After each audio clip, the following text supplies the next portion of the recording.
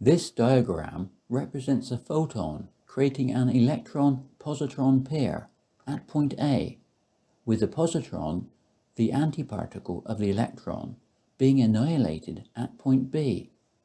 In mainstream physics, some people have said that the zigzag track can represent the world line, with the positron travelling backwards in time between point B and A.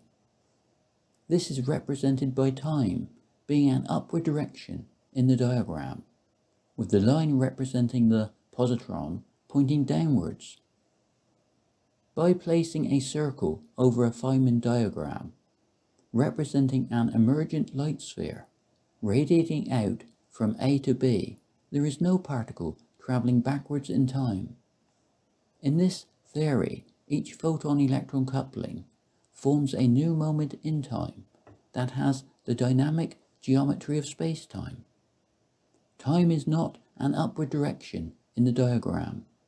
It emerges spherically, with the interior of the sphere forming three-dimensional space. The annihilation of antimatter represents the past, with the wavefront representing a probabilistic, uncertain future. Photon energy is continuously transforming potential energy into the kinetic energy of matter in the form of electrons. Kinetic energy is the energy of what is actually happening as the future unfolds.